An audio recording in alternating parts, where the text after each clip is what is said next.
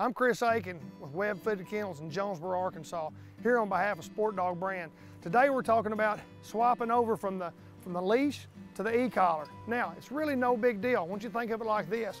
When we have the leash on the dog, we're walking around, all the corrections we're making are with the leash. You know, him being at heel versus not being at heel.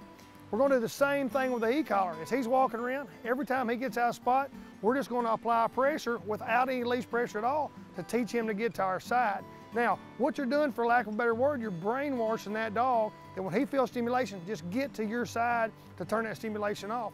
And what that does for you, it not only teaches the dog to heel, but think about it like this. When he's out at a distance, you call him, he doesn't come, we apply pressure with e-collar, all you can think about is getting to your side and turn that off. So you really get two bangs for the same buck, heel and here.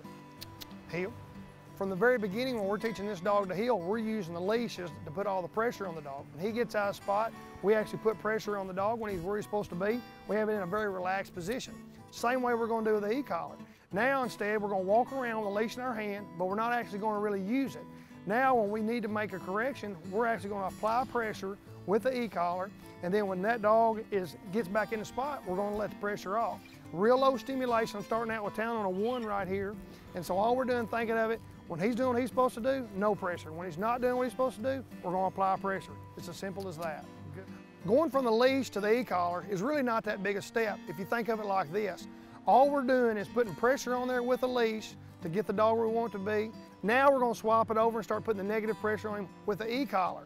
That makes it easier for the dog, and it makes it easier for you, which in turn makes it easier for everybody. That way you and the dog both are having fun.